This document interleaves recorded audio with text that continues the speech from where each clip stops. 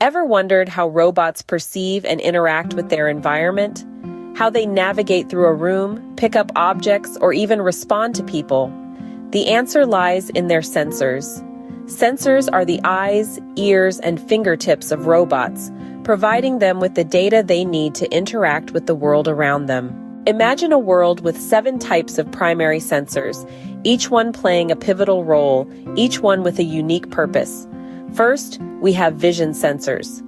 Consider a camera, the robot's eye, capturing visual information and enabling the robot to recognize objects, people, and surroundings.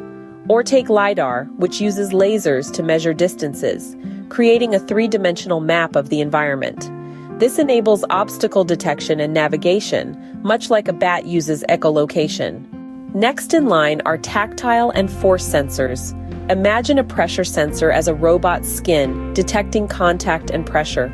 This allows robots to handle delicate objects and measure forces during their interactions. Then there are grippers with force feedback, giving robots a sense of touch and the ability to grasp objects with just the right amount of force. Let's move on to proximity sensors. Picture ultrasonic sensors that emit and receive sound waves to gauge distances and detect objects, aiding in obstacle avoidance and navigation. Or infrared sensors, which measure distances by emitting and detecting infrared light, a useful tool for detecting nearby objects. Don't forget about gyroscopes and accelerometers. A gyroscope is like a robot's inner ear, measuring angular velocity and helping robots maintain their balance.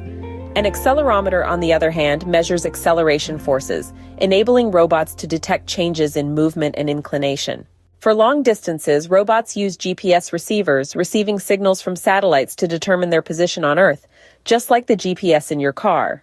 Then we have compass sensors.